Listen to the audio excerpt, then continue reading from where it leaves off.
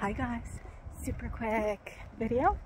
I just finished my first dance and gosh, I remember why I really like it. I mean, I'm so not coordinated whatsoever, but really loved it, really enjoyed it. I'm really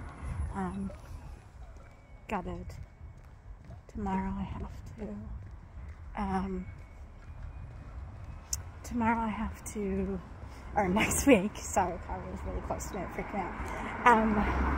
Next week I have to do a stupid prom thing, or professional development, so I can't go, which really sucks, especially because I really did enjoy it tonight. So yeah, I'm really gutted about that. But it is what it is. Yeah, great classes. Now, it was officially 8 of us, but there was 12 or so of us. There are about 3 or 4 people who are between like probably 12 and 14 that were in as well with their moms. So that was cool. Really nice teacher. Screwed up in a lunch on the choreography, but you know, I knew that was going to happen. Didn't do as bad as I thought I would.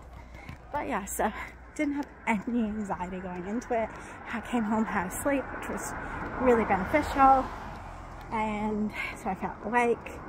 And yeah, I didn't feel any anxiety.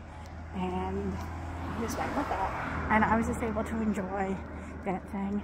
A little bit weird, but I was able to enjoy it. So yeah, none of that curl up in a ball.